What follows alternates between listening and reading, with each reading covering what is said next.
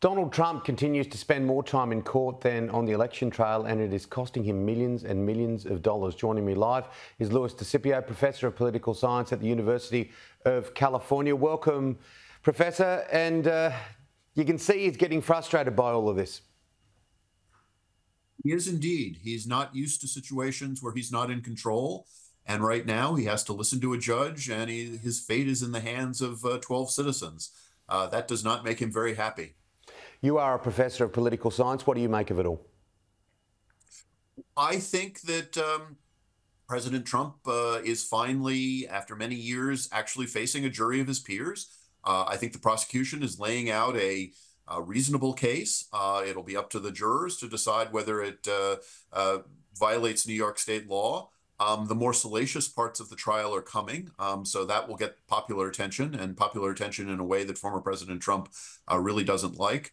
He may also face some sanctions for violating the gag order, where he's allegedly threatening witnesses. Not a good week in the New York trial. And then, of course, his case was before the Supreme Court as well, which is an unusual situation. There, he probably got a little bit more of a victory in that it's clear that some members of the court will want to collect, or want the district court to collect, a little bit more evidence about what is a personal act of a sitting president versus an official act of a sitting president. Yeah, the Supreme Court hearing those first arguments in Donald Trump's immunity case, and they are divided. There's little question.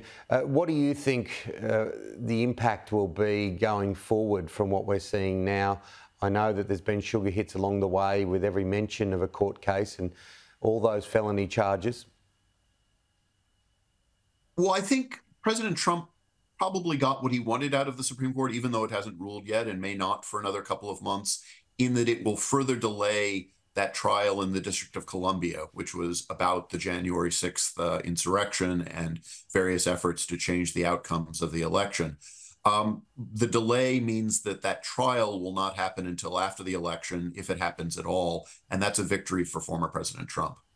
Well, what about what's happening in New York? What impact do you reckon that'll happen? New York's a different story. That will go to the jury probably in somewhere about 4 to 5 weeks, and obviously juries rule when juries rule. The possibility of a conviction is high. Now, certainly former President Trump would appeal that, but we don't know how the American public would respond to the conviction, in this case at the state level, of a former president. There is some evidence from the polling that some subset of independent voters and Republican voters would change their votes based on a negative or a guilty verdict in this case. We had a discussion here with one of our political experts who spent a lot of time in the United States. And one of the points that he made, and we're moving away from the court cases here, obviously, is that abortion, again, will be a huge discussion point, topic, subject in this campaign. Absolutely. And more importantly, I think it will be a point of discussion in at least one and maybe two of the states that will ultimately decide the outcome of the 2024 election. Here, I particularly point to the state of Arizona, which resurrected through its state Supreme Court a law that was passed in 1864, before Arizona was even a state, that outlaws all abortion. That means that voters that are concerned about abortion in the state of Arizona will be animated to vote and will be angry in their vote. And that probably will benefit President Biden, at least in that state election, and then probably in many others as well. Abortion has proved to be the strongest issue that the Democrats have going forward at this stage in the election. Let's have a look at Washington. And after months of delay, the US House passed the foreign aid package for Ukraine, Israel, Taiwan. It came with a fair bit of backlash. It did, but this was a tribute to, I think, bipartisan efforts on the part of Speaker Johnson, Majority Leader Schumer, the White House, to bring together a coalition of moderate Democrats and moderate Republicans, a slight minority of Republicans, I should point out, to pass legislation that has been necessary for many, many months. And the White House was prepared to act immediately in getting weapons to Ukraine. And of course, the pro-Palestinian university protests. We're seeing those more and more, a prevalence of those through so many education systems throughout the course of the US. Yes, and it's really a nationwide phenomenon now, not just private universities where you often see protests like this, but also public universities. And you're seeing a willingness to use the police earlier in the process. And I think this is inflaming the protesters. Arguably, if Columbia hadn't called in the New York City police about 10 days ago, some of the other campuses wouldn't be seeing protests right now. I should note that the semester system in the United States means that many of these schools are getting to the end of their academic years. So where this will continue, undoubtedly, it will probably diminish in a few weeks. All right, finally, back to the election trail. And despite all the court cases, Donald Trump has a narrow lead. It's very, very narrow.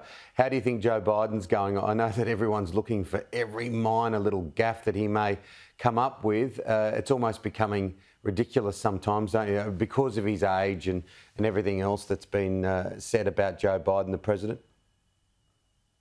Yeah, President Biden is under a microscope, and he invites that a little bit. His gait has certainly changed. He walks slower and more stiffly. Sometimes his language is a little stilted, but he's always been a gaffe machine, going back to his days as a senator in the 1970s. That he occasionally makes a mistake probably shouldn't surprise people, at least people that follow politics. But President Biden obviously has to be very careful that he doesn't make a major gaffe, because those can change the outcome of the election. We can look back to the 1976 election in the United States as an example. And you can't underestimate him either, can't you? The gaffes, you have to look past it, because he's a very smart guy, and he's beaten Donald Trump at every turn, really. Yeah, President Biden is accustomed to his gaffes, so I think he takes them a little bit less seriously.